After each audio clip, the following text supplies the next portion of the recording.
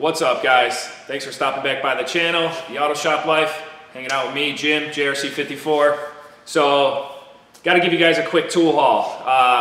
Didn't get anything, haven't got much from Snap-on this year yet so far, but I did pick up a couple through Cornwell. Just wanted to show you guys, talk about some sockets, picked up some magnetic sockets.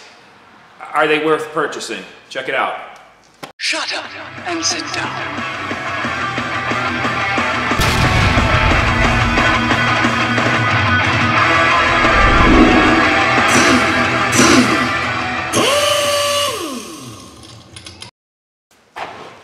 Alright guys, so getting into it, magnetic sockets, are they worth picking up, are they worth adding to the toolbox, things like that. I definitely find myself, needing a magnetic socket, especially doing dash work or when you got a real long extension, and you're trying to put the fastener on there and kind of get it away from you without it falling out. There's some tricks you can do, obviously using a piece of tape or a piece of tissue paper in between the fastener and the socket that does hold it in there, but that always doesn't work. And then obviously when you go to pull it out, sometimes the piece of tape stuck on the fastener or the tissue may get into an area you don't want it in and all that stuff. So I've been looking at the Cornwell magnetic sockets. Obviously you only need them in 1/4 inch, at least that's all I really need them for. It's just a smaller intricate dash work or a magnetic socket to at least get a fastener started, and then you could just use a regular 3/8 or another drive size if you needed to.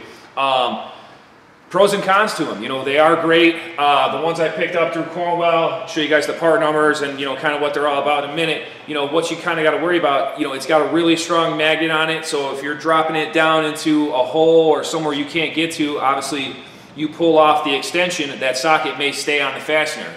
So you got to be able to retrieve the socket and all that stuff. As they wear down, obviously you'll have less of a problem, but I noticed on these, the magnetic's super strong. It definitely gets the job done. Definitely like I also picked up a Milwaukee tool, actually a light. It's a stand-up. They call it a Duel rocket light. Picked that up a few weeks ago, but check these out. All right, guys. So getting down here in the workstation, you can see here the sockets from Cornwell. I picked up the deeps and shallow. Here's the boxes they come in. Here's the part number on that one for the shorts. 12-piece set. Like I said, this is in 1/4 inch drive metric. And then here's the deep magnetic. These ones are spring loaded. I'll show you kind of what that what that means, what they're talking about. Comes with the blow molded case and all that stuff. Their part number on that one. I'll leave the part number links in the description, but that's pretty much the boxes. Short and deep, blow molded case, pretty much 12 pieces. These sockets are impact rated. They do have the 5 to 5.5. No skips in between, pretty much 5 to 15 in both sets. So pull out the 13 millimeter, you can see the magnetic inside them. They all got magnets in them. The 15 a little bit wider, you can see super strong magnets. Now I got a couple fasteners here, but you can see, it pretty much grabs it, and if your extension isn't strong enough, so like I was saying, as you guys can see, it's a super strong magnet. It pretty much gets it right in there. And what I mean by not being able to retrieve the socket, if you're putting it down into like a deep, maybe a spark plug channel per se, not necessarily a spark plug, but a deeper channel where you would need the magnet to come into play, where you're getting in there and it doesn't fall off, the fastener doesn't fall off. But say you got the extension on there and you go to start it and you go to pull off the socket, if your extension isn't good enough or you're not using a locking extension, obviously the socket's going to stay. So, make sure you use these things with locking extensions or what have you. But, a normal wobble extension or even a worn out extension probably not going to cut it, because, I'm barely pulling on that and only the extension's coming up. But definitely a strong magnet. I could definitely find uses for this, especially lately with the Civic build, getting some of those smaller bolts out and dealing with some of the engine bolts and all that stuff. Another trick too, obviously, here's just a regular socket. You can see you put it in there, there's no magnetic in there. Trying to fish that in through a hole, falls right out. Little tip, like I said, you could use tape or a piece of tissue paper. Obviously just rip a piece of tissue off and then you could kind of pop it in like that. But then you got to think when you go to pull it off, sometimes the tissue stays on the fastener. So you got to pick the tissue out or leave the piece of tissue or tape or whatever you're using to keep the socket on there. You know, especially if you got a worn out socket, you know, they ain't going anywhere. These definitely shine, definitely worth picking up, I'd say, especially if you're doing smaller dash work. You know, my opinion, it's not like you need magnetic sockets in every drive. Maybe a swivel set magnetic socket, only in 1/4 inch. I'm not going to see myself needing it in 3/8 or anything like that. This is actually my first set of magnetic sockets that I've ever gotten.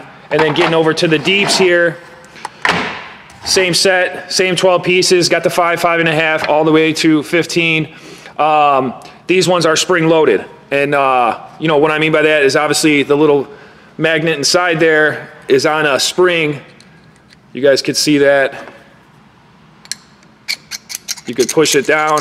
And what that's for, obviously, is when you're using it, let's grab a 12 here. But when you're using it on fasteners like that, where, you know, you're putting a nut on and things like that, you could kind of push past it to where you're able to do it. Now, it's not going to be able to push all the way through, but, you know, at least about that deep. That way you could kind of get on it and spin it, you know, so it's spring loaded and it still holds it. That way when you go to turn it out, when you start to turn it out of there, it'll grab a hold of the nut and keep the nut with the socket.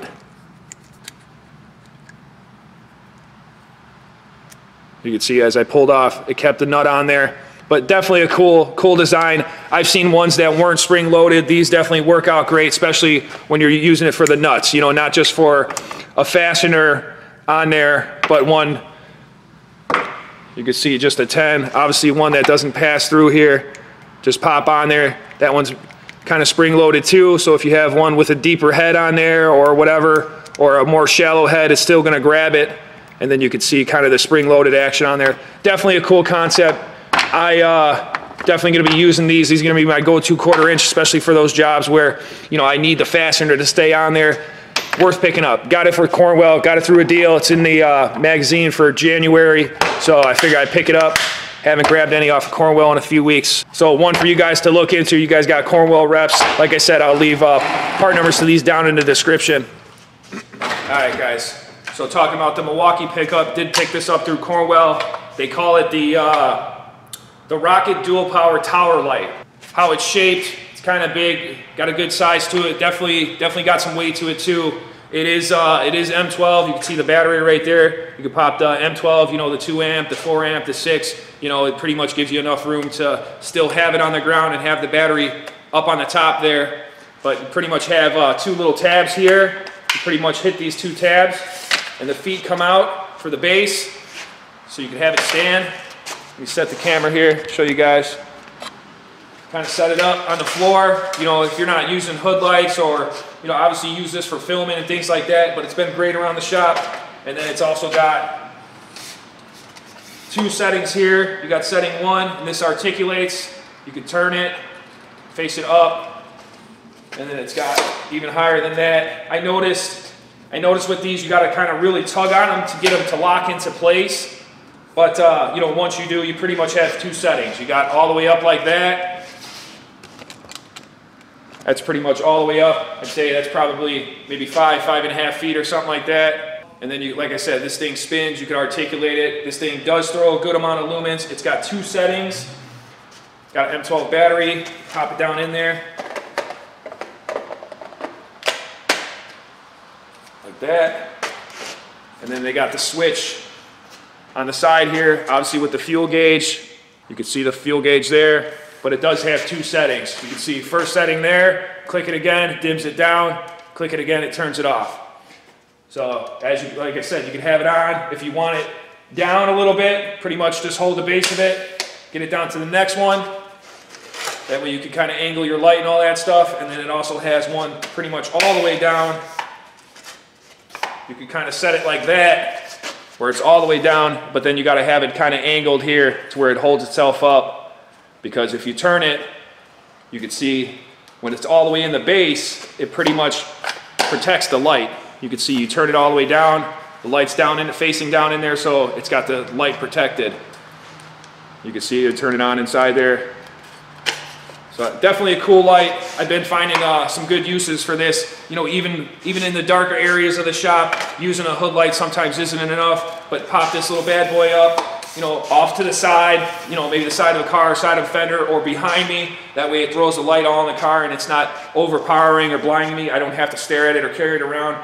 I noticed the battery does last a decent amount of time on the 4 amp hour, but not a big deal because this thing also has a plug to where you can plug it into the wall. So you can hook it up to, you know, run a little extension cord, hook it up to the wall, don't even need a battery, and then just run this thing all day. But definitely found some good uses for it. Use this thing for filming, maybe better lighting. I got pretty decent lighting in the shop here, so nothing for me to worry about, but doing those darker builds or something, or, you know, getting in the corners, popping this thing on here, throwing some light on some jobs. Definitely one worth checking out. So part number on this one is 2132-20. I will leave the part number to this one or a link to this one down in the description if you guys want to check it out. All right, so wrapping this one out, quick tool haul from Cornwell this week. Like I said, the light I've had the light for a few weeks now, definitely been great, but these magnetic sockets, I've been checking them out, I've been looking where I'm going to get them. You know, ever since I pretty much did the socket drawer, I've been wanting to pick up a set of 1/4 inch magnetic sockets. These ones seem pretty nice. Definitely caught them on a deal right at the right time. You know, I could find multiple uses that I need those things for. Using the little tissue paper or tape or whatever, like I said, you know, it works good, it gets it done, but, you know, having a nice strong magnetic socket for those smaller fasteners or dash work especially, I can find a whole lot of uses for them. Definitely worth picking up a set of them if you guys ain't got them. Check them out. They don't have to be Cornwell. I know other brands make them. Gray Pneumatic, I think, makes them. There's a few other ones out there. I'll try to leave links to a couple more down in the description for these. They do make them in standard and metric, all that stuff. I do believe they make a universal magnetic socket, you know, swivel magnetic socket. I can't wait to use them. I can't wait to use them. That is a newer pickup, but the light I did have. So wrapping this one out, guys. You guys wondering about the Civic build? I've been busy waiting on parts for it. I had a couple parts take a while to get here, so haven't been really to get too much done on it. Definitely got the motor broken down, getting ready to pull the pistons. Do a video on that one, show you guys how to clock the piston rings and all that good stuff. Torque, got the H-beam rods, forged rods, and all that stuff. If you guys want to check it out, make sure you follow the channel, like, comment, subscribe. Catch you guys in the next one. Signing out.